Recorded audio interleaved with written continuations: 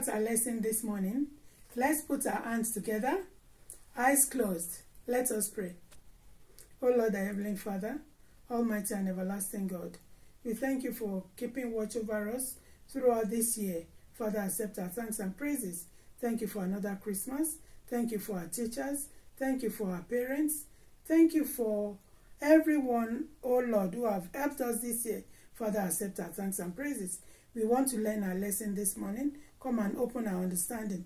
Come and plant all these words on the fleshy table of our hearts.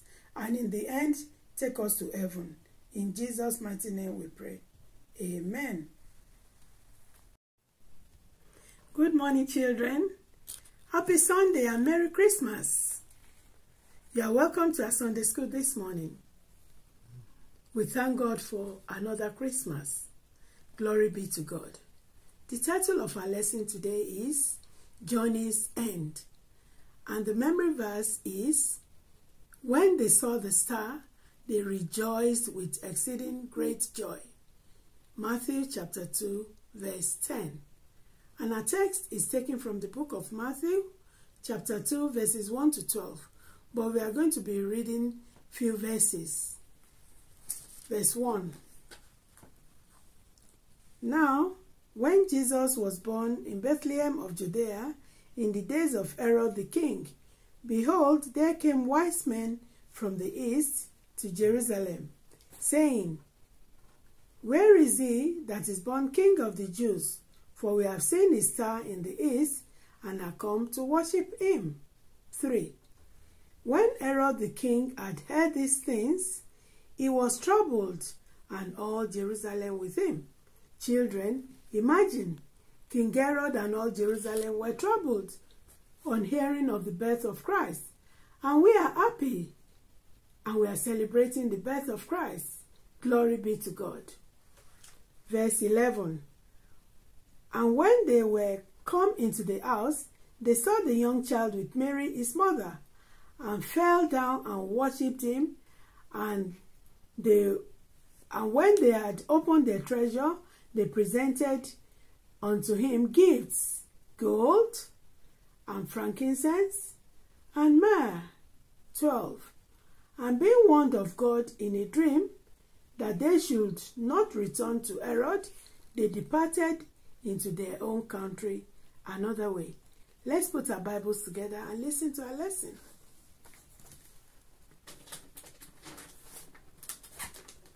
Children, you might be wondering why I have these gifts. Today, we are going to be talking about the very first Christmas gifts.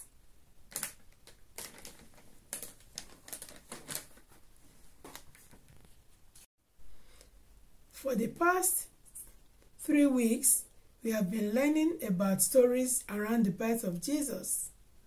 We have learned of the visit of the angel to Mary, the birth of Jesus, the visit of the shepherds, and today we are going to learn about the wise men. Who are the wise men?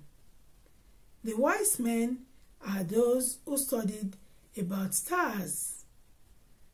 They are also called the Magi or kings. These are very rich men. These are the wise men.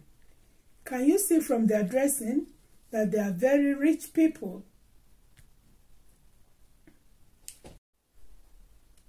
One night, they saw a star. They said to themselves, this star is different from all the stars we have ever seen. It's so brilliant and so beautiful. A king had been born. We need to follow it. Do you think they had a roadmap or sat-nav? No, they followed this special star. They didn't mind the hot desert sand or the slopy hills.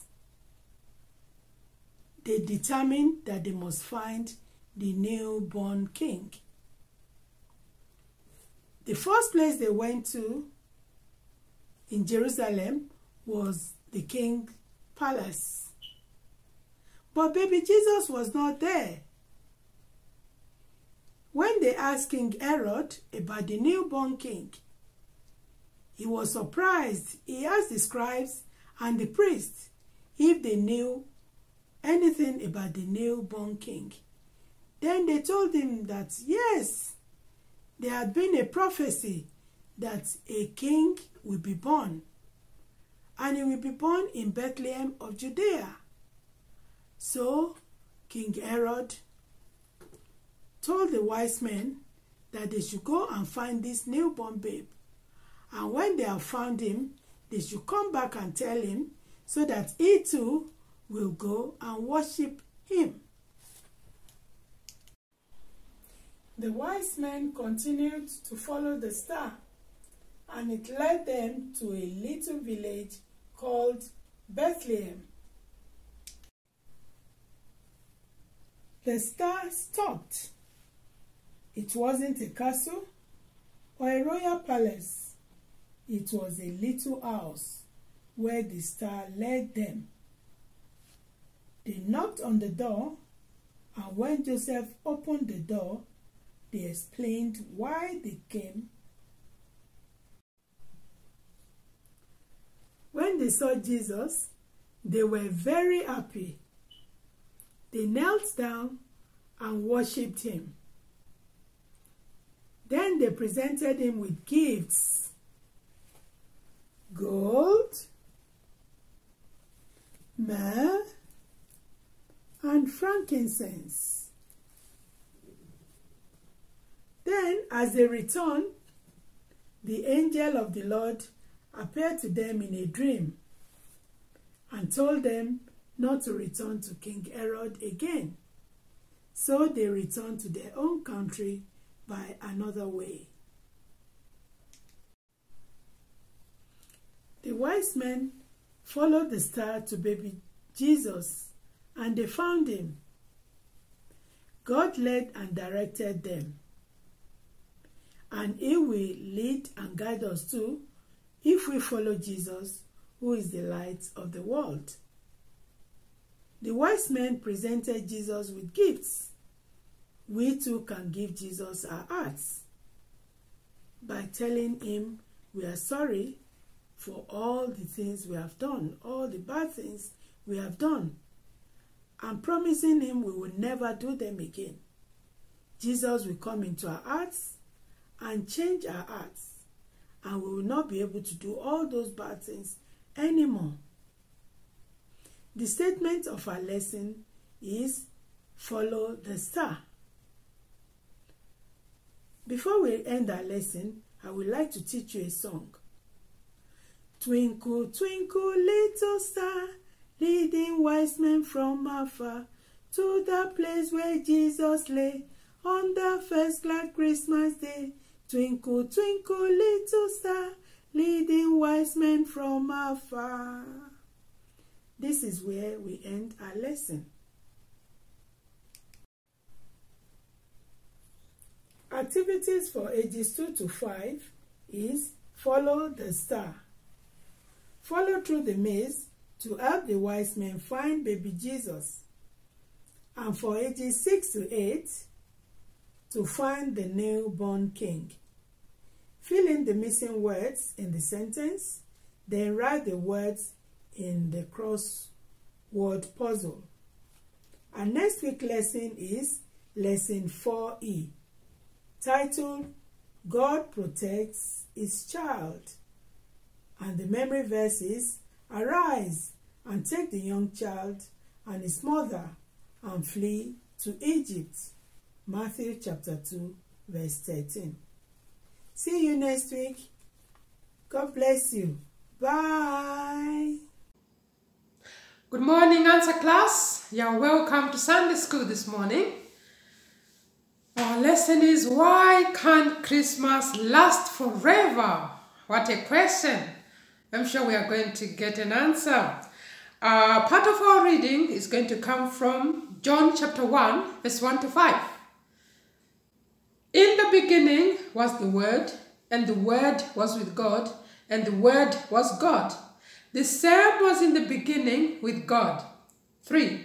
All things were made by him, and without him was not anything made that was made. 4. In him was life, and the life was the light of men. 5. And the light shineth in darkness, and the darkness comprehended it not. This is just part of our reading. We are going to read other scriptures as we go on. So our lesson is about a question that Zach was just wondering. Why is it that Christmas doesn't last forever? I'm sure you agree with me that it's not everything that lasts forever. For example, when you were babies, you used to wear tiny socks, tiny little hats, with cute hands, cute fingers and legs. But now you have grown up, isn't it? You have grown up now. You can't wear those things. Neither can you eat baby food or milk for babies, because you couldn't remain babies forever. Even when we celebrate birthdays, sometimes you just feel like, oh, how I wish the whole year was my birthday. But it can't. It can't stay forever. Many things cannot stay forever. But guess what? Jesus lasts forever. Only Jesus lasts forever, because Jesus is the Son of God. He was there from the beginning. He is from everlasting to everlasting. He's the only one who can live forever. He's the real Christmas that stays forever. Not all these decorations, we only put them up in December. The nice turkeys or chicken or rice or potatoes. I don't know what you eat where you are. All the sweets, the gifts. We all like the feel of it. Gifts all around, glittering things all around, but it can't stay forever. But Jesus, the Son of God, lives forever. We are going to use scriptures to prove why we say Jesus lives forever. From the very first verse of the Bible, Genesis 1 verse 1, when we read, in the beginning God, Jesus was there. You remember the other lesson where we learned that Jesus is part of the Godhead. So he was there in the creation. He created this whole world. So he was there from the beginning. Even in the John chapter 1 that we read, verse 1, in the beginning was the Word. Jesus is the Word of God. And when Jesus came, you remember in John, many times he was saying, I am the resurrection and the life. I am the way, the truth, and the life. I am Alpha and Omega, the door of the sheep, the good shepherd. So many things. He said, I am, I am. Many prophets have prophesied about him well before he was born.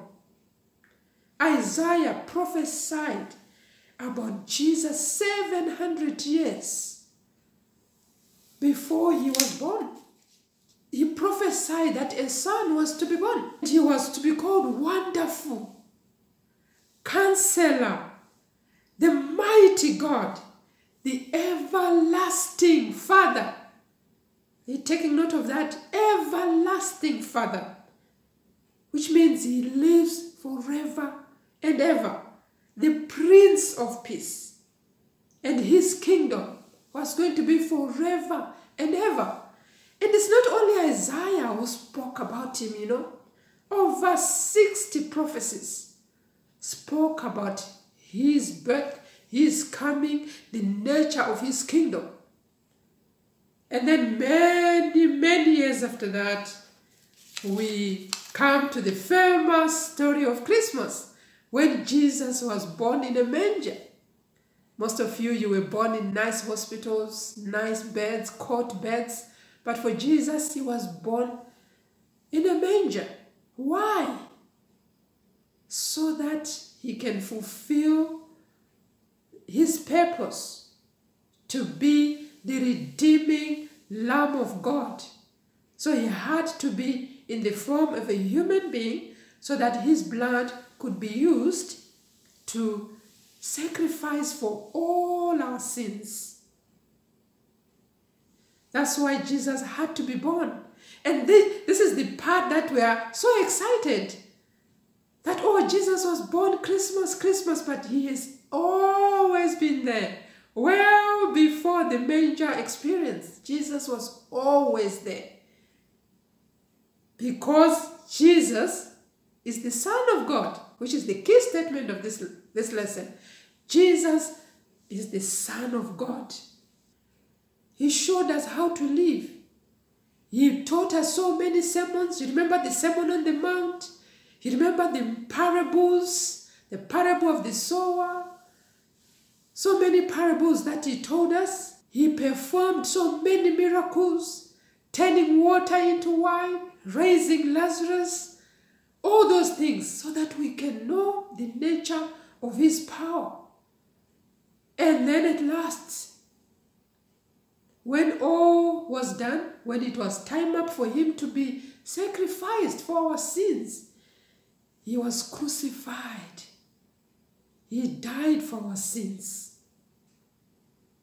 And after 3 days, something exciting happened. He resurrected because he lives forever. And after comforting his disciples, explaining everything that had happened, he actually went to heaven and they saw him going there.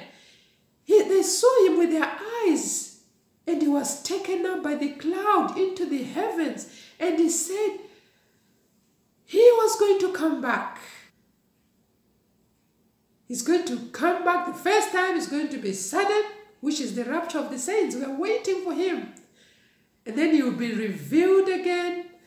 And then he will come and reign for 1,000 years again. And then those who will be on the side of Jesus, those who are saved, who will live with him forever. And we have evidence, even right now, that he lives forever. That he is with us right now. Because he's still saving souls, even today. Today, if you are going to be honest with yourself and say, Jesus, I have sinned in my life. Forgive me. He's going to save you. He's still healing. If you are not well, you can ask him. Aren't you excited that we serve a Savior who is living? For our activity is very exciting. All you need to do is get your Bible, get your pen, write down all the names that refer to Jesus. So you write the name and you write the scripture. Whosoever is going to write the longest list is going to get a special Christmas present. Please remember to send your finished list to the email below.